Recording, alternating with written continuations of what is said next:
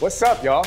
Michael here with VAXIS, and today we've got another VAXIS slide for you. In today's episode, we'll go through how to properly update your firmware on both your Atom 500 TX and RX. Without further ado, let's learn how to update our Atom 500.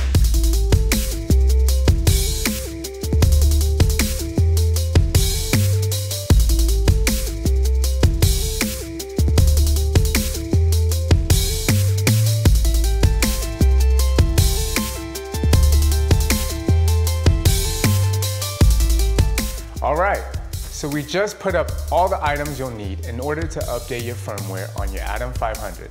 If you missed it, feel free to rewind the video, grab all the required items so you can follow along. The first thing we're going to do is download the firmware onto the USB drive. You can hop on over to our website, vaxisglobal.com, download the firmware, and copy it over to your USB drive. Just a few things to keep in mind. Number one, make sure the USB drive is completely empty with just the Atom 500 software.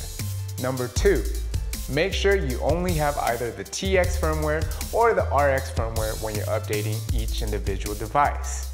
Now that we have our firmware in our USB drive, let me show you how to properly set up your update. On the Atom 500 TX, you're going to connect the Atom 500 TX to the camera via the HDMI cable and connect the HDMI loop out to an external monitor. This is important because we'll need to see the Atom 500 getting a signal before we can connect the USB drive in. Once you see the picture, go ahead and plug the USB dongle into the USB-C connector and then plug the USB drive into the dongle.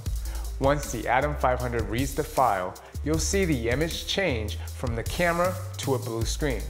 This means that it's installing the firmware. Once the Atom 500 gives you a picture from the camera again, that means you're done. You can double check your firmware version by going into the submenu on the Atom 500 TX.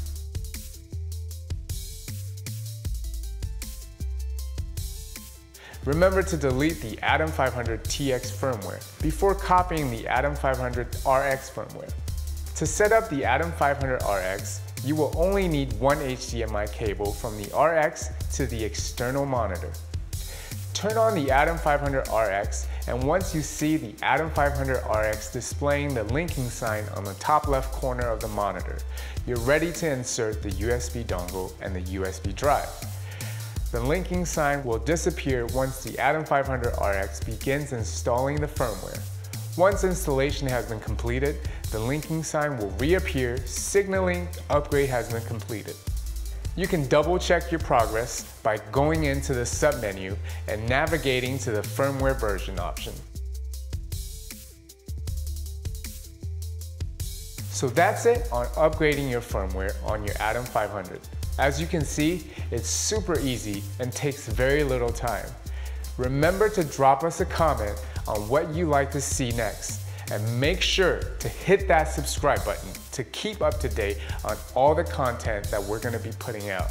This is Michael from VAXIS. I'll see you on the next one.